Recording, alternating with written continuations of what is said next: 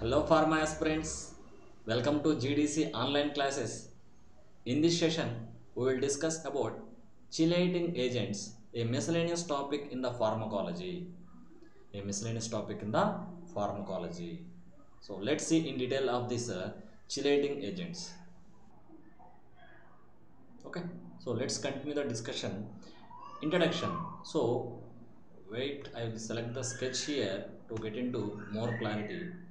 Chelating agents combine with metallic ions form ring structures that are water soluble complexes rapidly excreted from the body, mostly through the urine. So chelating agents nothing but they combine with metal ions, especially used in case of metal poisonings like organic metal poisoning also. So here this forms a complex with metallic ions that leads to ring structures that are water soluble complexes rapidly excrete from the body. These agents are used in heavy metal poisoning.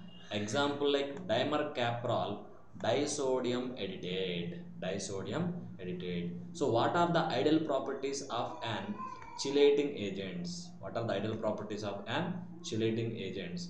The ideal properties of chelating agents like highly water soluble, neither metabolized nor stored in the body, be readily excreted in urine, have low affinity for the calcium. Low affinity for the calcium. So it should be water soluble, neither metabolized nor stored in the body, be readily excreted through urine because the formed chelate complex is water soluble, having low affinity for the calcium. So these are the ideal properties should be possessed by chelating agents.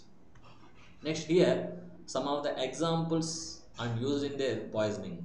So here it is a dimercaprol, also known as BAL, British anti-leucine. So this British anti-leucine or dimercaprol is an antidote in poisoning of lead, mercury, arsenic, Rm nothing but gold, and but it is not used in case of iron as well as cadmium poisoning. So not for iron as well as cadmium poisoning. Next, DPTA, diethylene triamine pentaacetic acid. DPTA, diethylene triamine pentaacetic acid as an antidote in poisoning of uranium as well as plutonium. Uranium as well as plutonium.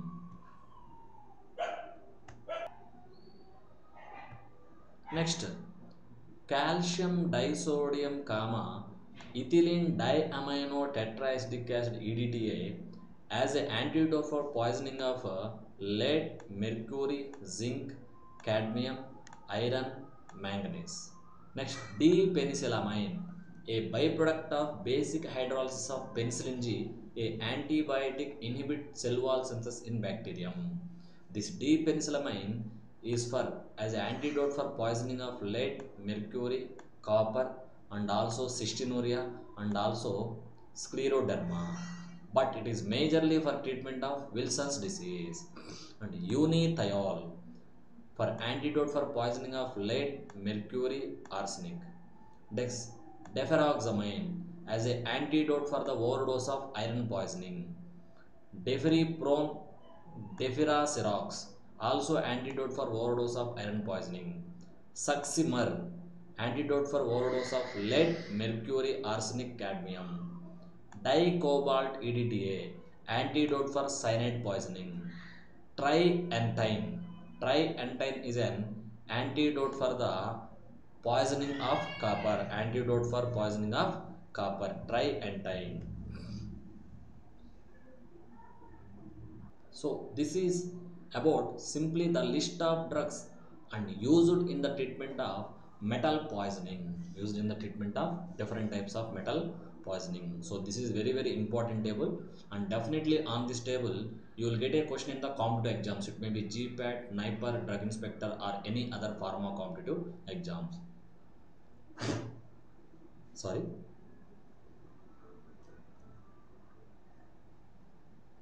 Okay. So going for further continuation, next we will talk about some individual antidotes in detail. First, 𝙈𝙀𝙀𝙎. 𝙈𝙀𝙀𝙎 also known as British anti-𝘂𝙂𝙎, that is ball. So it is an oily, pungent smelling viscous liquid developed during World War II by Britishers as an antidote to the arsenal war gas 𝘂𝙂𝙎, and it is used for antidote for poisoning of arsenic, mercury, rhum, nothing but gold, bismuth, nickel, Sb poisoning, nickel as well as a Sb poisoning. Okay, so I hope you know already that Sb nothing but antimony, Sb nothing but antimony. So in arsenic poisoning, 𝙈𝙀𝙀𝙎 is injected intramuscularly to act as antidote by forming the metal complex. Antidote by forming the metal complex. Next, 𝙈𝙂𝙀𝙁 acid nothing but succimer. 𝙈𝙂𝙀𝙁 acid nothing but succimer. Similar to dimercaprol in chelating properties, water soluble, less toxic, and orally effective also.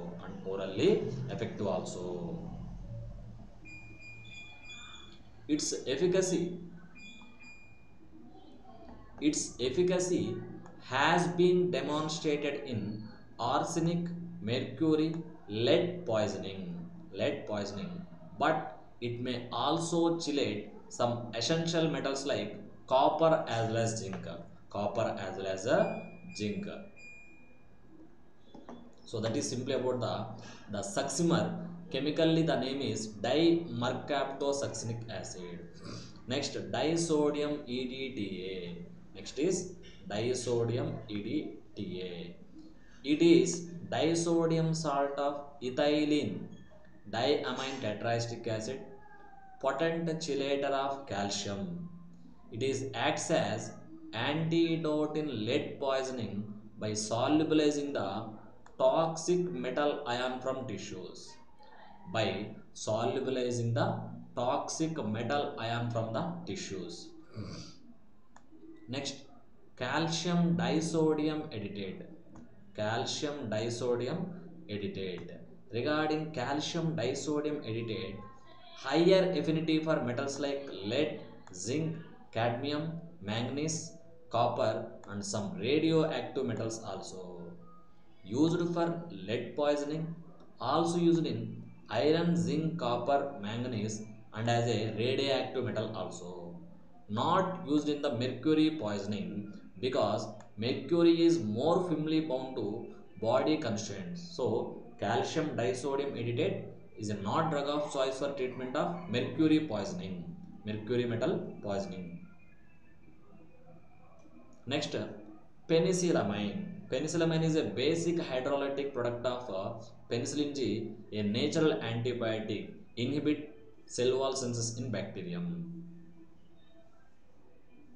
So, penicillamine mainly for treatment of Wilson's disease, a hepatolenticular degeneration, damage of hepatic cells, liver cells due to excess accumulation of copper in liver, not only liver, also accumulated in brain as well as eyes and other body parts. And penicillamine also for treatment of cystinuria, scleroderma. It is also used in cystinuria as well as scleroderma. So here the important point you have to remember is, apart from using in the metal poisoning, here this penicillamine also for cystinuria. What is cystinuria? Formation of kidney stones. Formation of stones in the kidney from the amino acid cysteine.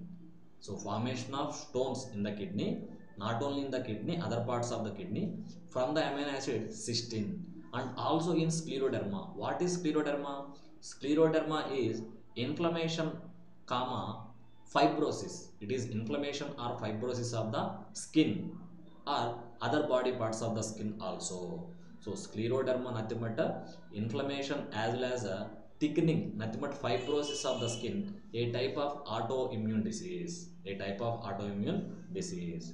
And this penicillamine as a supportive adjuvant agent in calcium disodium EDTA in lead poisoning and to ball in mercury poisoning.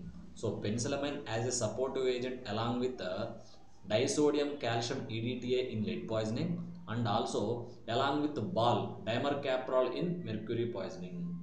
Penicillamine is a drug of choice for copper poisoning, which is named as Wilson's disease. Wilson's disease. Next, desferrioxamine. The ferrioxamine obtained from actinomycetes, long chain iron poisoning containing complex. The chemical removal of iron from the ferrioxamine yields desferrioxamine. It has very high affinity for the iron. It causes release of histamine, fall in blood pressure, flushing, itching, urticaria, rashes. So rashes, urticaria, itching, all this comes under like allergic reactions. Rashes, simply itching reactions. Flushing, redness of skin due to excess blood flow. Fall in blood pressure causes release of histamine. Next, desferrioxamine. Desferrioxamine is given only by parental route. It is a drug of choice for acute iron poisoning. It is a drug of choice for acute iron poisoning. And this desferrioxamine may produce hypovolemic shock, decreased blood volume due to histamine release. So desferrioxamine may release a histamine. That histamine may decrease the blood pressure or blood volume, leads to hypovolemic shock, hypovolemia, decreased blood volume, decreased blood volume. Okay. Next, deferriprone. Next is deferriprone. So it is an orally active iron chelator. Excessive hemolysis occur in the patient. So because of this excess hemolysis, breakdown of blood cells, they have to be given repeated blood transfusion. So they have to go for repeated blood transfusion.